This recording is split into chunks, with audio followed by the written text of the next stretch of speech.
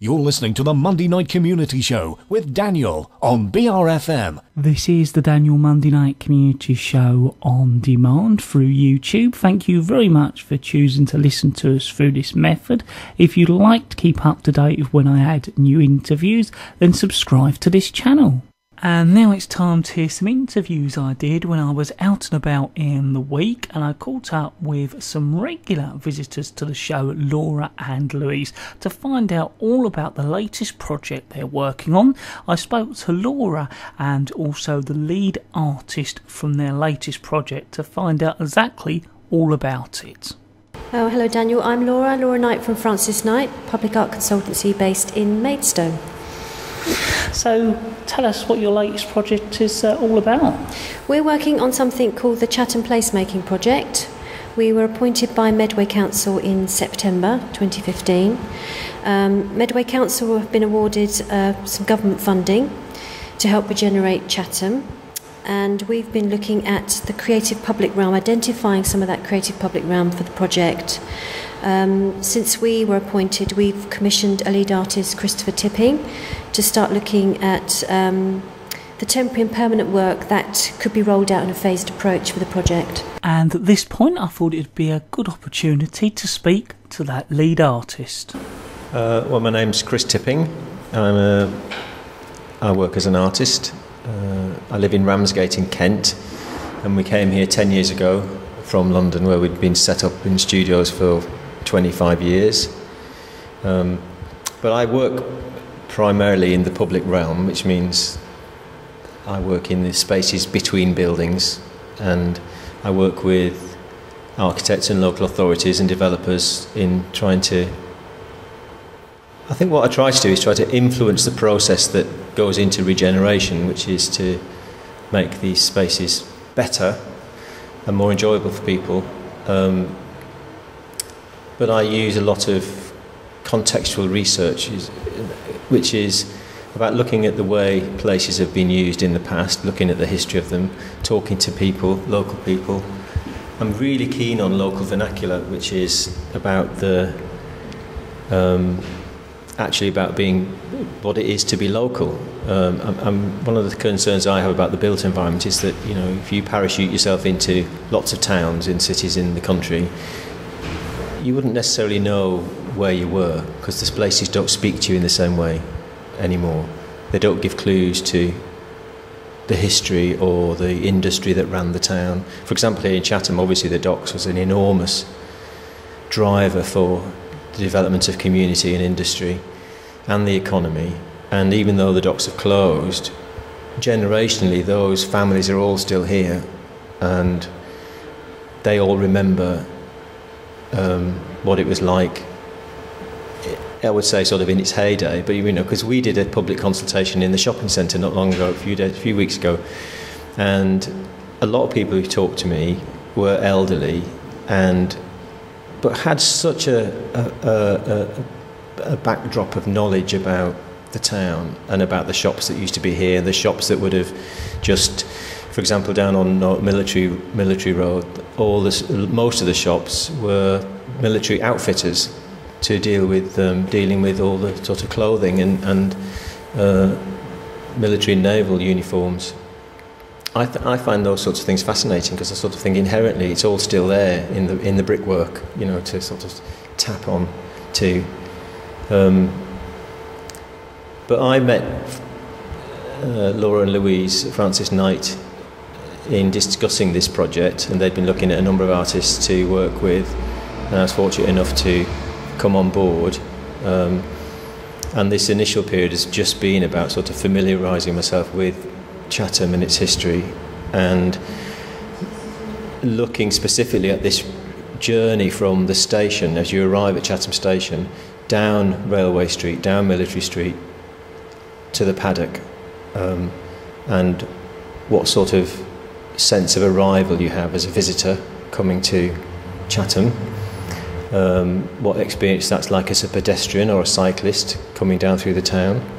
I know, as you all know, you know, by St John's Church, the street there was sort of basically cut in half by the flyover road.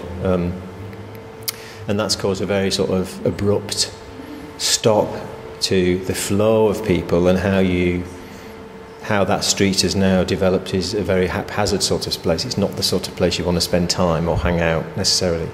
And so part of our remit with working with LDA Design on this project is to challenge that and to try to regenerate the space to be somewhere that people want to spend some time, but also somewhere that's evocative and tells you a little bit about the history of the town or the history of the space, or simply just providing a space that becomes much more user friendly and considers everybody from a young demographic through to older people and how they travel. See, I can't drive. I managed to get to be 55 and I can't drive a car. So I walk everywhere, so that what's underfoot to me is really important. So I'm always looking at pavements and curb edges and sort of oddities.